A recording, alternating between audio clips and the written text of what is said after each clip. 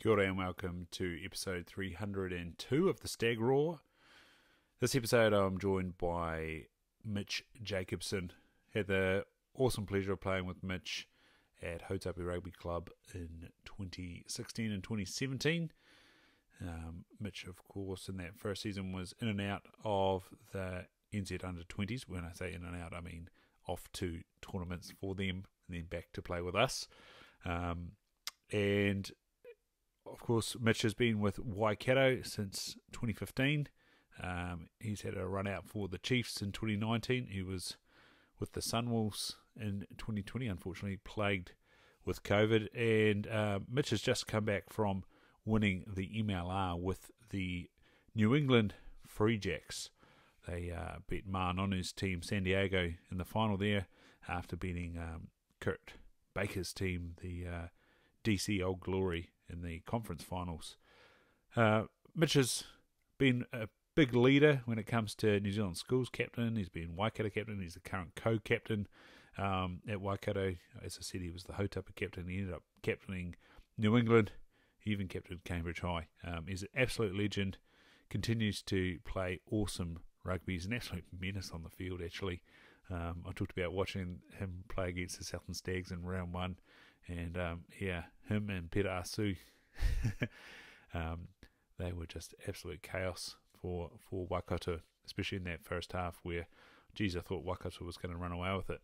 Thankfully, the Stags held on and got it together, and it wasn't quite the whitewash, but Waikato taking away those points. So lots of good stuff here. We sort of go all over the place. We recorded this via the internet. So a little bit patchy. Sorry if the audio doesn't come through quite so smoothly. Apologise for that. But nonetheless, an awesome conversation with a great man. Mitch and I were part of a court session at Ārepa, which I think ended court sessions for a little while there. Nonetheless, a good night, good season, especially for us in the development team. We won 2 on the trot while I was there. And then that sort of stemmed into, I think, 2 or 3 on the trot for the Ārepa Premiers. And, of course, they've won again this year up Ārepa. Enjoy.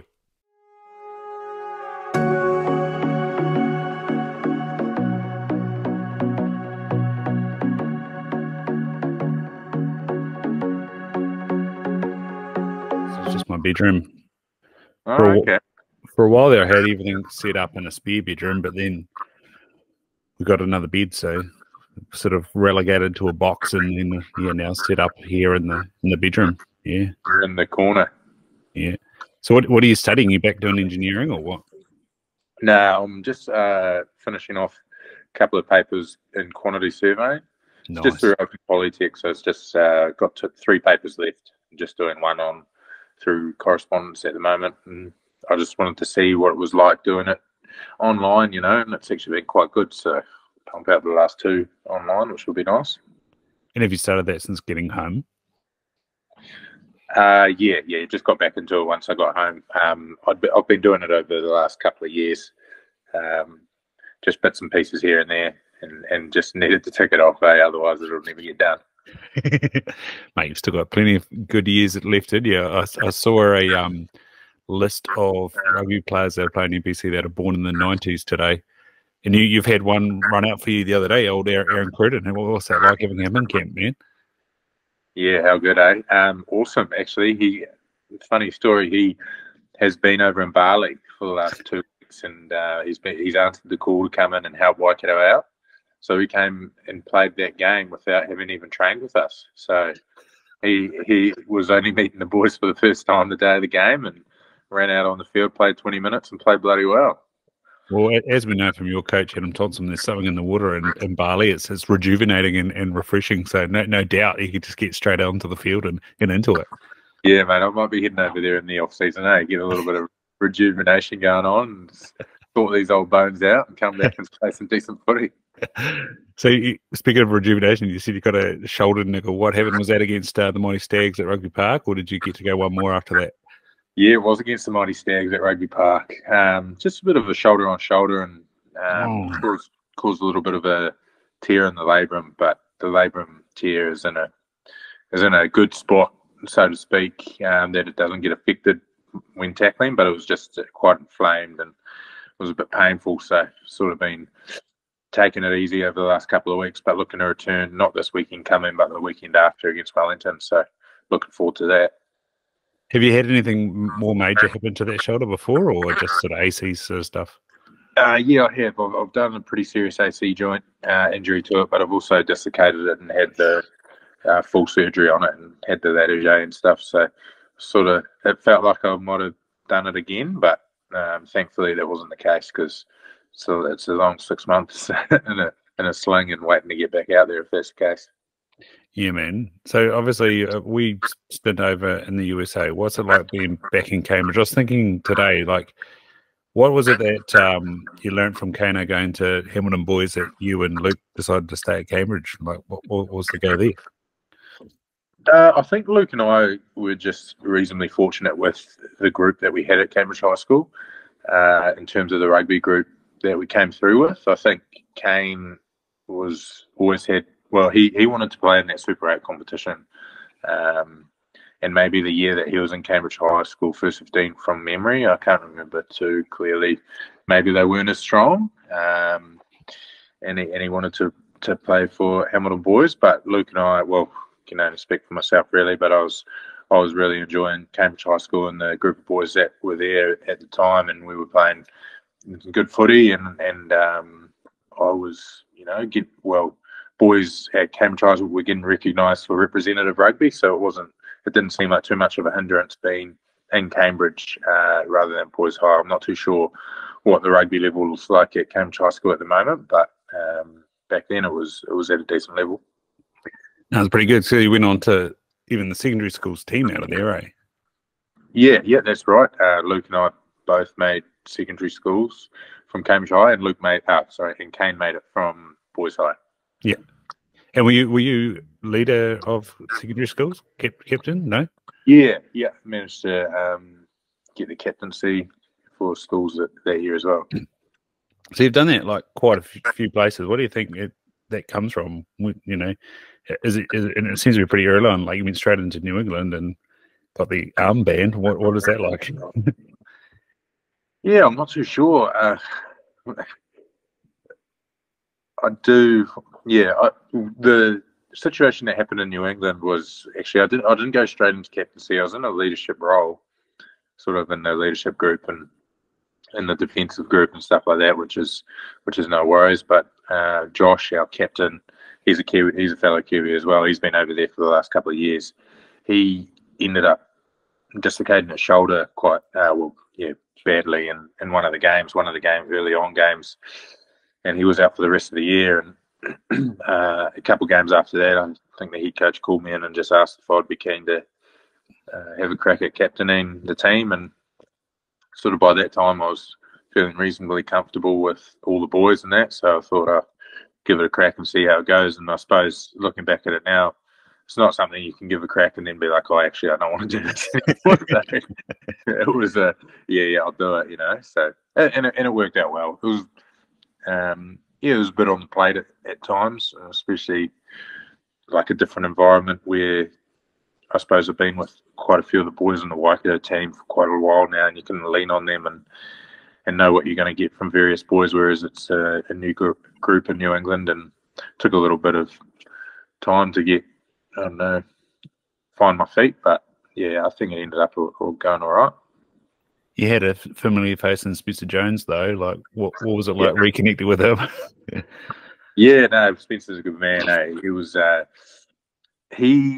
So when I first went over there, I was living about 10 minutes away from most of the boys. I lived with another couple, and there wasn't too much around us. So whenever times were pretty quiet, I'd head up to where Spencer was living, and he was in a bit of a house with sort of 6 or 7 other guys. So there was always from our rugby team. So there's always something going on. So I spent quite a bit of time with him, a few nights out, all the rest of it. But yeah, he's good. He's pretty happy-go-lucky and pretty chill with everything. And he's been playing some good code. He's a good footy player, and he's obviously representing Canada at the moment, and went over and played in those Tongan tests. So it was good to catch up with him and spend a bit of time with him. Yeah. He's a good fella, eh? Yeah, he loves hanging out with the Tongan boys as well, eh? He does. He does like the Island boys. He does well. He's quick. He's quick to throw at docs out there, isn't he? Yeah. Yeah, no, he's good. He's good at. I think he's gone over there and connected with one of the boys. Come over from Tonga and went to Cambridge High School, and Spencer went over there and met their family and spent a bit of time over there. So yeah, doesn't mind mixing it up. Yeah, man. So how did the sort of scouting sort of scenario happen to get you over there? Well, I got to the end of last year's NPC and hadn't had anything notable from Super Rugby. I got a little bit of interest around a replacement player gig for the pre-season, but that's sort of generally only 8 weeks, and then you got to wait to see what happens. But I was pretty keen on trying something different and having a good block of footy locked in. It was sort of six months over in the MLR, and sort of reached out to the agent and asked if he knew of anything, and he got in touch with a few different with a coach that he knew, and he was keen, and sort of linked up that way. You didn't get caught up in the Austin and LA sort of shit that sort of kicked off the season, or no, it was the end of last year, but sort of, defeating champions and then not allowed to come back. That would have been a bit of a rigmarole, eh? Yeah. I mean, it sounds like a few boys made some decent money out of those teams, so I mean, it wouldn't be too bad. But no, I didn't get caught up in any of that, thankfully. But yeah, talking to some of the boys, it sounds like some guys were getting some pretty good wickets, and I see that there is an LA team back this year, but it's under that Atlanta brand. So I don't know how that works, but they're moving from Atlanta to LA, so yeah, it'll be a cool spot to go and visit and play against them if we go back. Yeah, now on the other end of things with Japan, like, are the club teams, are they pretty open, or are they sort of tied up pretty early on? In terms of the Japan rugby comp? Yeah, following on from being in the Sunwolves, like what? Yeah. So that was a bit of a shame in terms of timing-wise, being in the Sunwolves, because previous years a lot of the boys had been in the team and then picked up gigs with the club teams over there. But we were there in 2020, so that was when COVID all kicked off, and we only played sort of 2 home games. I think a handful of the boys got picked up, but a lot of the boys didn't. I'd love to go and play in Japan again. It's an awesome spot, and it'd be pretty cool to experience that competition as well, and the lifestyle. But I think that's a lot of people's thinking, and guys that have played a lot higher level of rugby than me would be trying to get over there as well. So she's pretty tough gig to crack, I think, at the moment. So what did you do with yourself? Did you come back, or were you sort of locked up there?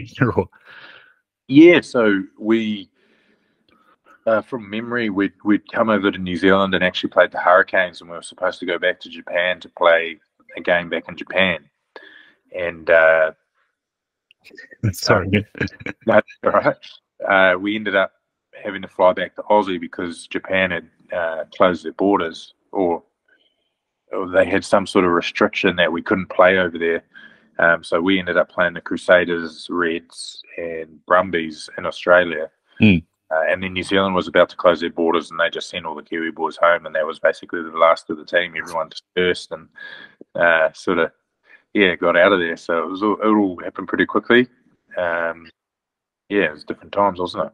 Yeah, I remember the Fiji Duro hanging out where I used to live in the Northern Rivers in New South Wales. I sort of located at Lismore there, which was some of my old coaches and stuff were helping them out and giving them places to go and things to do and stuff like that. But yeah, man, what a chaos.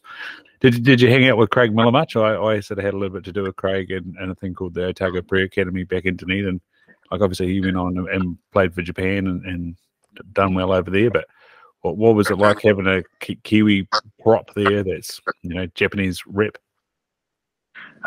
He might have left just a year before, because the year that I was playing Sunwolves was the year when the Japanese top league had changed their season. So a lot of those guys weren't playing for the Sunwolves. They lost a lot of depth. So they pulled in the bin just like me to cover. So I didn't have to meet Craig, unfortunately. Oh, bugger, yeah. And did you get to do much with Brad Tucker in the States, or like you would have played with him in Waikato early on, right? Yeah, played with him at Waikato, and I linked up with him in the tens over in Hong Kong, Penguins as well. So, and obviously play a lot with his brother James. Yeah, Brad's a good fellow. We played New York a couple of times, and I think he only played the second time we played against them. Yeah, because he'd been out with a little bit of an injury, but he's got a pretty good reputation over there. I think he got Player of the Season in the first year of the competition. So yeah, that was with Sam Fran, I think it was. He did real well with a different team. So but linked up with him. But yeah, only for a short while, or a bit of a catch up after the game, because even though New York is theoretically close, it's still sort of a 3.5, 4 hour drive away. And got down there once in our off season, which was nice. But yeah, there's a lot of Kiwi boys playing over in the competition, which was quite nice actually. Yeah, and Old Glory, you had to face off with them qualification final, right? Yeah. So we played them 3 times, and they had quite a few Kiwi boys in there, and they had the Hawke's Bay coach who was a Kiwi as well. What's the level of competition like? Like, you enter a final and you got Manunu standing opposite you, and then there's a couple of local guys. How's this sort of work? Yeah, I suppose there's a whole thing. I guess in a way, in a diluted way, similar to the Japanese competition, where you've got a threshold that you have to hit. You've got a threshold with the foreign policy, so you're only allowed. Depends on, you can trade for foreign spots and stuff in the draft, but I think we might have had 12 foreign spots, and maybe San Diego similar. So yeah, I mean Martinonu, he's reasonably old now, but he's still got quite a bit going on. So yeah, it was quite a hard case lining up against Martinonu in the final. You got so much respect for him, watching him all through the childhood and even into the teenage years, just dominating for New Zealand, loving him. And then you're coming up against him, trying to beat him and trying to smash him or his teammates. So it's quite a hard case. But I guess the level, back to your question, the level would be a bit below Mitre 10 Cup, sort of, I guess in the Mitre 10 Cup, you got all the Super Rugby boys, which is that next level, whereas MLR would be the next crop down, and I guess the Canadian boys and the American boys. We only had a handful of Americans in our team as well. We had a lot of Canadians, which also counted for local boys. So it'd be sort of those sort of top teams in a premier competition in New Zealand, club level, a little bit above that. Yeah, I'd say more towards Mitre 10 than club, definitely. Mm-hmm. Yeah. Hotapu might be able to push some of the lower teams, definitely. Well, they would be able to push some of the lower teams, definitely. But I think that the better teams, would have no dramas with top club teams here.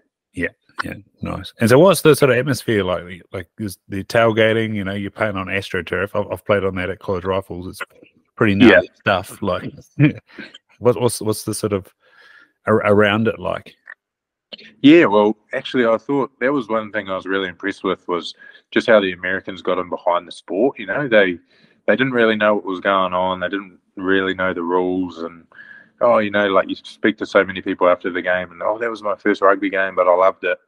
But they would turn up really early, do the tailgating thing. If they're not tailgating, they're in their actual venue, and they'd have beer tasting and bands on before the game. So it was quite like a festival atmosphere. Mm-hmm. And even when it was cold and shitty weather, a lot of people would come out, and it was just a good event for them, So they'd come out, get on the beers, and be very vocal throughout the game. We had a stadium that held 5,000 people, and I think we might have sold it out once, but we sort of averaged between 3,500 to 4,500 people, and it was a good atmosphere. It was nice and loud, and it was perfect size stadium for what we were doing. And it sounds like, obviously, it was my first year this year. It sounds like it was a improvement on last year as well. It just improved every game, and once the weather started getting nicer, more and more people came out. And then once the rugby would finish, they'd have a band on after the game as well. So it was, yeah, like I say, it was a real event, and it was an awesome atmosphere. And were they still lacrosse and football markings on the field as well? Or? Yeah, that's right. Yeah, they had a lot of lacrosse trainings there, and we weren't there for football season, but yeah, they had the football markings on there as well. Nice. And sponsorship wise, you had the sort of man wipe things on the bottom of your shorts, and I saw the old Thorn supplements there. What was that sort of support like? Yeah, they seem to get some good sponsors on board. They had these like recovery shoes called UFOs, and they came in and gave all the boys slides and different shoes, and so that was quite cool. And then yeah, Dude Wipes is actually a massive company over there. They do hygienic wipes for men.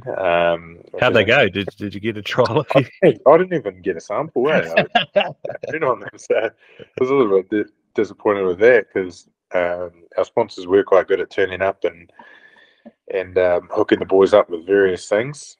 We were trying to. There was a group of us that golfed. We were trying to lock in a golf club, to get some special rates and stuff, but we couldn't quite do that before the end of the season. Unfortunately, because the golf courses over there are reasonably expensive, so it'd be nice to get a little deal on something going on over there. Yeah, I was watching that documentary of you guys. The owners seem to be sort of quite involved and send you video messages and stuff like that. Who was, sorry? The owners seem to send you video messages and stuff.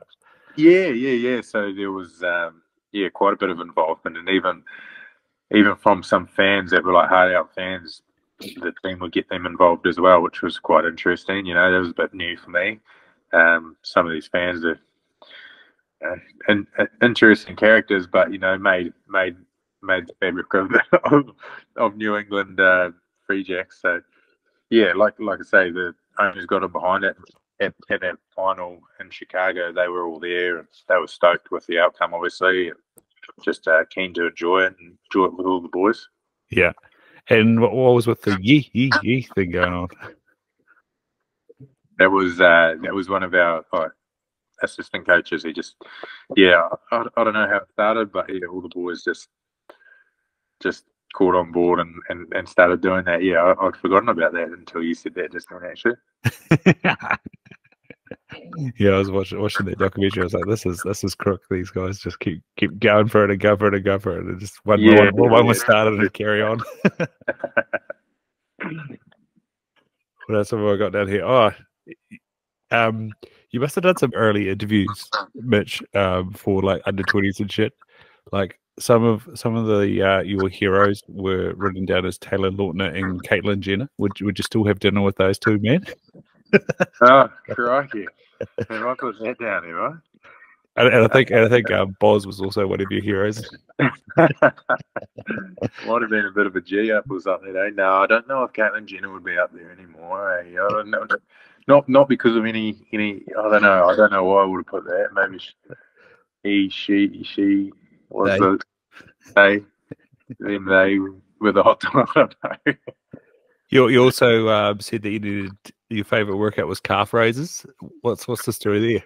Yeah, that might have been a jab, because that'd have to be one of the worst body muscles on my body. I've got just a straight line calf. I've never had any definition. Just nothing there. It's all genetics, isn't it? So I've just been unlucky. Whereas you've got a great calf on you, don't you, Stag? Oh, it's just from trying to climb hills, but I think they blow up. They're no good, mate. I go up the hills and they feel like they're going to explode. The old I think I've got mini compartment syndrome going on. It's no bloody good. Yeah. Do you still like the Broncos? Yeah, I do actually. Yeah, and they are going pretty well this year. But I'm not sure. I think I don't know who I'd be supporting if the Broncos were to play the Warriors. I think I'd have to go for the Warriors. It's just the patriot in me. Yeah. Well, I'm a Roosters supporter, and we're currently sitting just out. There's like a bit of a log jam on 30 points between them, the Cowboys, and the Rabbitohs. And I think Cowboys and Rabbitohs are playing each other. But that might be right. And then I think, the Roosters have got to beat the Dolphins. No, that's the Warriors, isn't it? No, the Roosters are playing the Rabbitohs this weekend, actually. Oh, is it Roosters Rabbitohs? Right. So then whoever wins, I think. Oh, and then I think it's Cowboys versus the Panthers. Yeah. And so it's just going to be a bit of gnarliness. Yeah. Yeah, that rugby league competition is bloody good this year, eh? I mean, just the competition between, all those spots. It could go down to anyone, eh? That top 8, which is so interesting and so good to watch. Oh fuck!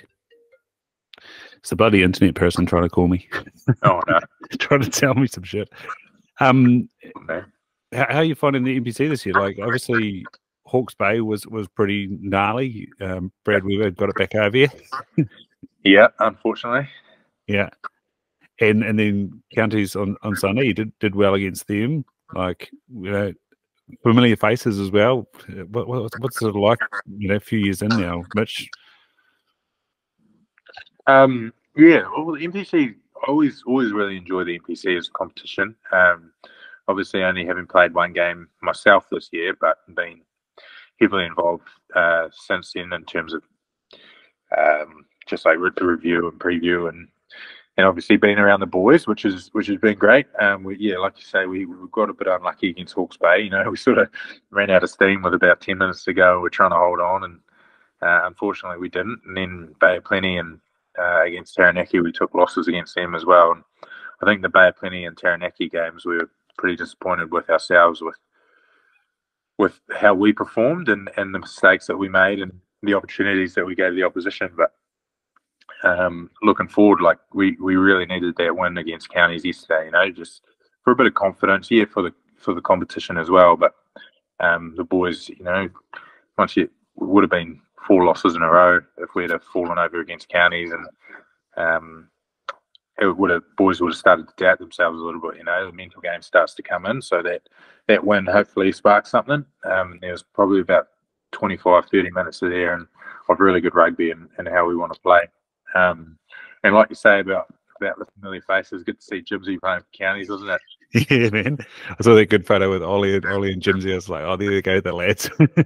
Yeah. He actually still lives with Ollie, so he travels up every day to go to train. So he's got a hard case. And Ollie, I don't think would have been able to handle it if Jimsy got the wood over him. Actually, Jimsy put a good shot on Ollie, and Ollie dropped the ball. So I think he got a bit of lip service then. Is Chucky still at Tasman? No, he's in Bay of Plenty, I understand. Or he was right. Last year. No, I think he's just been recontracted to Bay of Plenty again. So yeah, the two brothers haven't played together yet, but they've played against each other plenty of times. Yeah, no, it was good watching those couple of finals he had against Tasman. It was like, who's going to win? Yeah. No, it was good, eh? No, it was awesome. So you're hoping to get back for Welly. That's going to be a big game against Duplessis. Yeah. Always big games against Wellington. They're pretty big, physical boys, and they're going really well at the moment. Yeah. Do you still keep in contact with him, with Duplessis? Not really. No. I never really. Like, he was a couple of years younger than me. He was more Luke's age. Yeah. When he was coming through, and he didn't spend too much time in the Waikato, maybe 1 or 2 years, and then shot down the Wellies for an opportunity. He's obviously kicked on really well down there. Yeah, no, it's been interesting to watch. I remember him rolling for Fraser Tech, and then all of a sudden you see him, just sort of, like I say, take off when he got down there. It was pretty amazing, eh? So it's pretty incredible how that can happen. You can be in one system and then just change the scenery, and all of a sudden you hit your straps.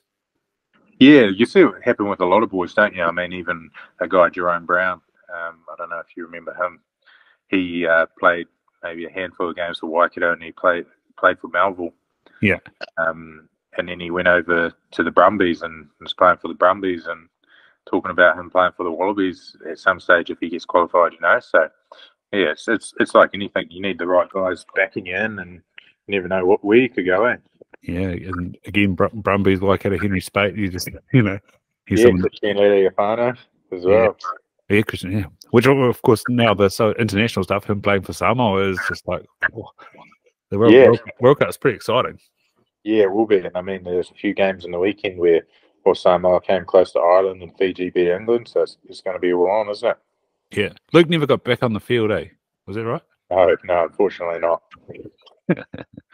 Well, I missed. What did Scott Barrett actually do?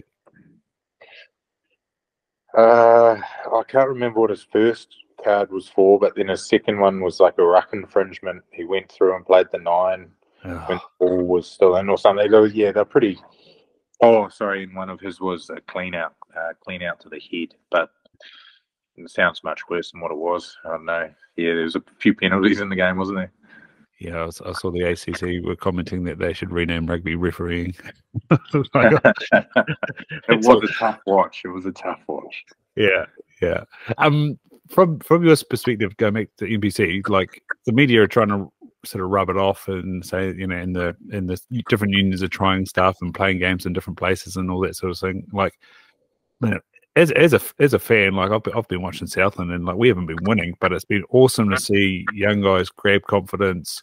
Like especially the game against Otago the other night, they started getting breaks through the line finally and sort of putting things together as a season. It must be pretty awesome, and you know, start to connect with the clubs and the unions and sort of drive people through into people developing into Super Rugby. Like surely that's from your perspective, right? There's a different place for the UBC, eh?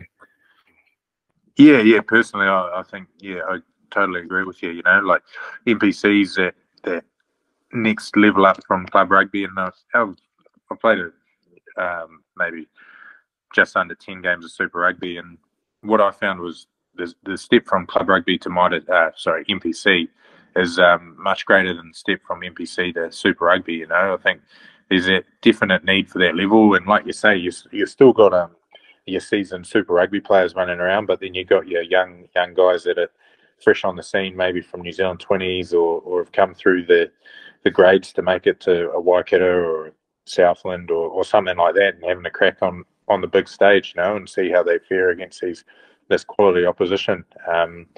There is a little bit of a strange time at the moment in terms of where NPC sits and what New Zealand Rugby want to do around that space, you know. I certainly don't have the answers around that. I know it sounds like financially it's a little bit of a burden to the New Zealand Rugby Union, but maybe that's a product of Super Rugby. Who knows? Yeah, and I was just sort of thinking, like, there was a guy playing for Otago that had played for John McGlashan last year, and he was on the wing. And it's like, what's the message from the Players Association around professionalism and longevity, and like, you know, especially when you got the opportunity, you're young, you're starting to look back on a career now, Mitch, but like that ability to you know, get in a bit of study, maybe not necessarily going full time in your study, but you know, get something under your belt, play good rugby, and you know, learn about a whole bunch of stuff about yourself, you know, before you're 25 type stuff. Yeah, I think that's an awesome opportunity, you know, and I mean, everything's starting younger and younger in terms of rugby. Guys are getting picked up sort of first or second year out of school, but those guys that aren't in the top crust that are getting picked up in that first or second year, they've got, like you say, they've got that opportunity to get a bit of experience outside of rugby along with that rugby hit as well, you know. So sort of get the best of both worlds. A lot of guys get their apprenticeship or, you know, get a couple of years in study and then do what I'm doing and chip away at study part-time. I think it's massive in somebody's development. And yeah, I've really enjoyed it, and the opportunity to earn a bit of money and play on TV and play for your union. That, well, you know, Waikato for me was where I've grown up, which has been awesome to grow up and play for a province. I grew up in. It's pretty awesome, man, and it's been cool to see so many people from Hautapu. Like, obviously they had a good year this year, winning the comp again, but to see, you know, the Waikato team with so many familiar faces is pretty cool. Yeah, 100%. Sorry, Stag, I'll just grab a charger real quickly. Just on 36. What's your t-shirt there? Oh, just a little Stacey Jones Warriors thing, eh? Where'd you pick that up? Oh, I got it online a couple years ago. Yeah. Just a little general thing. I don't know. I think it was maybe some bootleg guy who's just selling off a few different t-shirts and saw it and thought like $20 or something. So grabbed one. Yeah. I with the Carisbrook under 85s team, I think Boz did them up a Champions t-shirt. I bought one of those, but unfortunately the missus hates it, so it's stayed in the drawer a little bit. It's up to that same sort of style. Yeah. Get it out when she's away, mate. Yeah, yeah, but I check it on a few podcasts and things like that. Yeah, Um, beauty.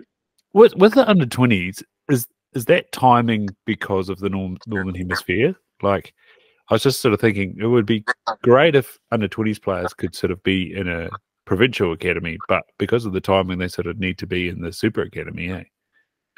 Yeah, so that's right. So my understanding is that there's like 15 under 20 boys contracted to like franchise development contracts, and they train with Super Rugby teams for the first 10 weeks of the year, or it might be a little bit more. Yeah, I think that's just the time that the competition's always been, and unfortunately, if it's in the southern hemisphere, then you're playing in winter, and if you're in the northern hemisphere, then you're playing in summer. So I had one competition in 2014. We played in New Zealand, and it was in the winter, and it was bloody miserable. And then the next year we were in Italy, and it was in like 34 degrees. So yeah, it's a bit of funny timing, but I suppose there'll be some rules that World Rugby, put in place that's the time that has to be held. Yeah, and I suppose they don't want to end up in the road of the World Cup, I suppose. Yeah. Yeah, everything makes way for that. I think that's why we've got a storm week in NPC. Yeah, yeah. Did many guys from your team roll into the sevens comp in the States? Oh, in the States? Yeah, there was some doing sevens over in the States, but I can't remember what it was called. They were just playing for different teams, and they get a bit of money for it, but I can't remember what they were called, the sevens comp. Yeah, I think that's where Rubatui's gone to play in the States sevens competition. Oh yeah, get a bit of money over there. Yeah, yeah, I think that was the scenario. She was sort of the marquee player. Oh shit, how good. She's done quite well for herself, hasn't she? Yeah, yeah, and gone on to the comments as well, which is pretty good. I remember with Christchurch, we went up, or Canterbury, sorry, we went up to the Mount Sevens, and the women's final, she just picked up the mic and started commentating the whole game out at the Mount Park there, and just off the cuff, and yeah, so it's pretty funny to see her follow through into the comments for games and stuff like that. But yeah, no, she's big personality, eh? Yeah, she is. Yeah, no, I think she's trying to pioneering that women's game, which definitely needs someone to do that for them, and I think they've been really reasonably successful. Although I do hear that the NRLW, the league team in Australia, is starting to take the top players from our union competition, so that's a bit tough for them.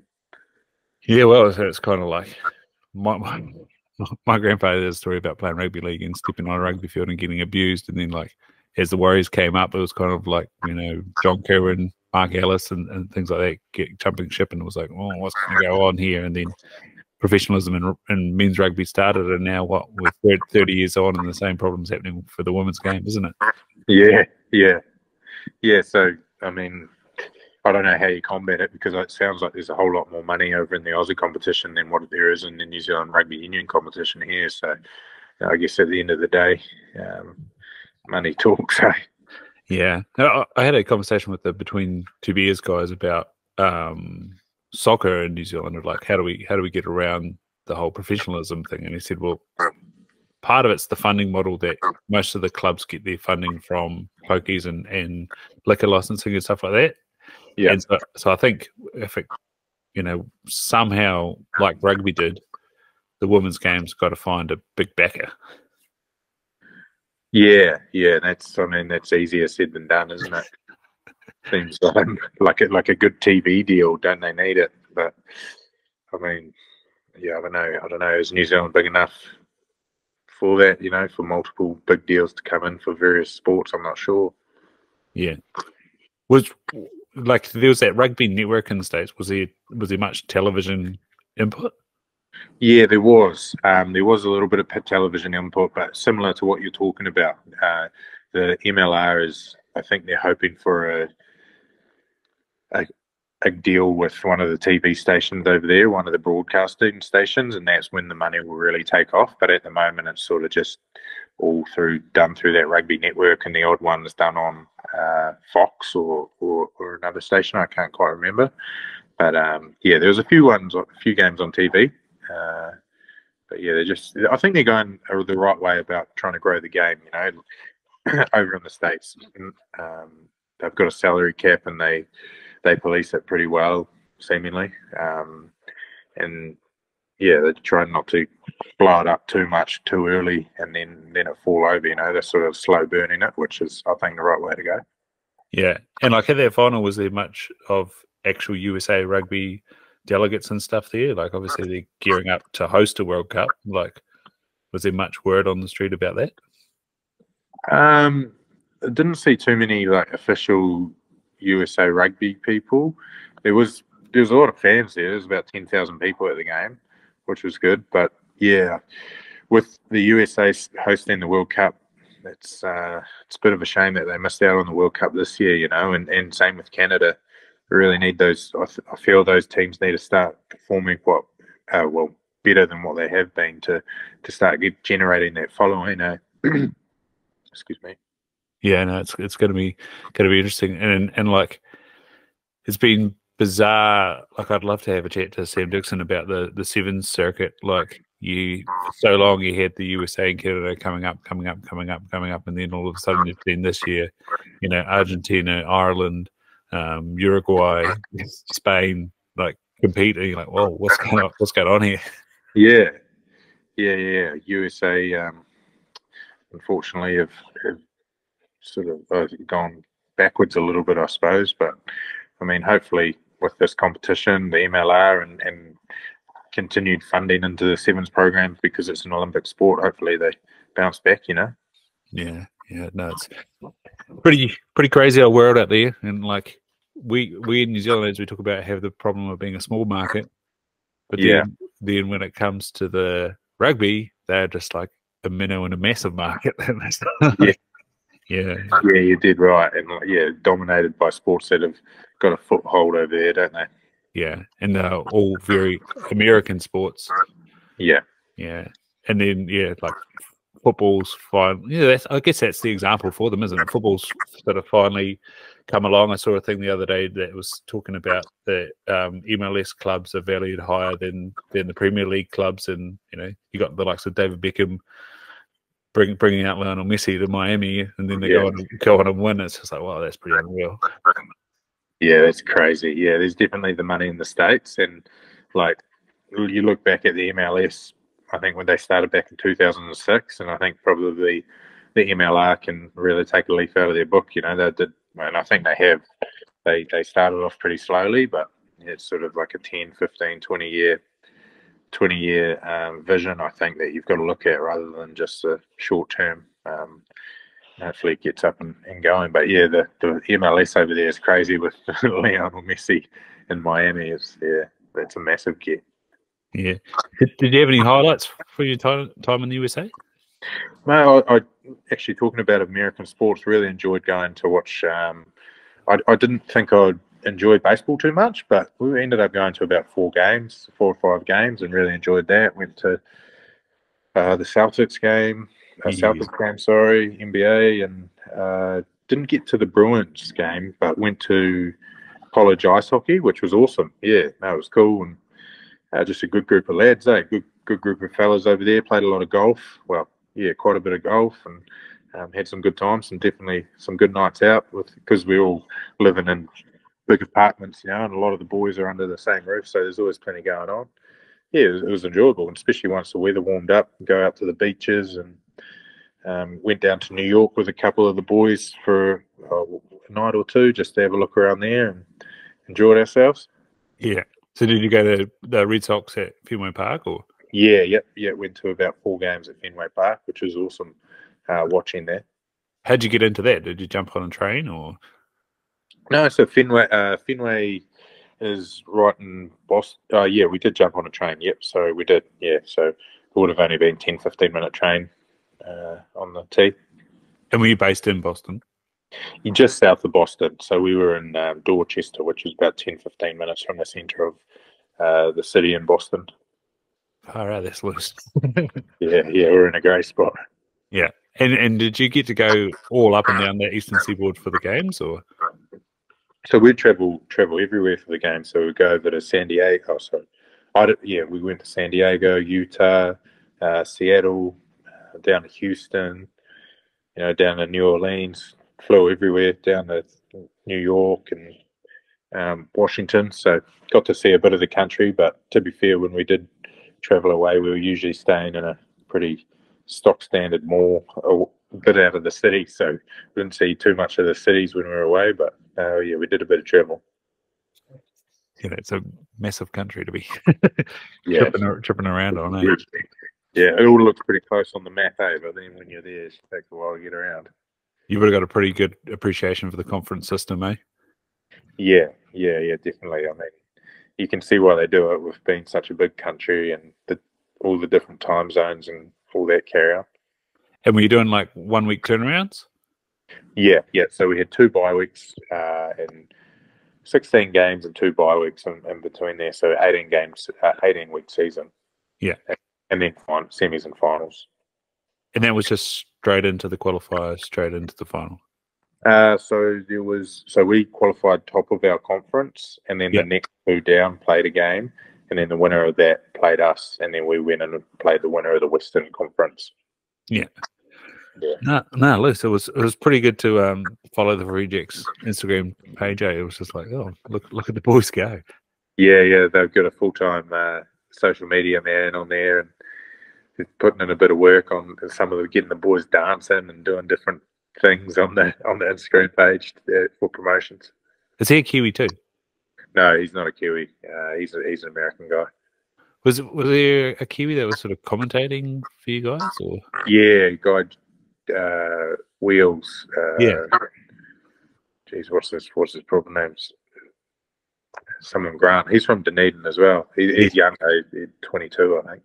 Yeah, no, I started sort of following him after hearing a rolling R, but even though he's from Dunedin, he's got a rolling R, like I said, wouldn't it? Must from Balclutha or something. He must be from further south, though. Yeah. Oh, well, man, all the best for the rest of the EBC, Mitch. What you've had a rugby career now, mate, and I'm sure there's plenty to go. What's sort of the thing that keeps it going along? Like season to season, you've got to sort of put yourself with your best foot forward and find yourself an opportunity. But what makes it all go well?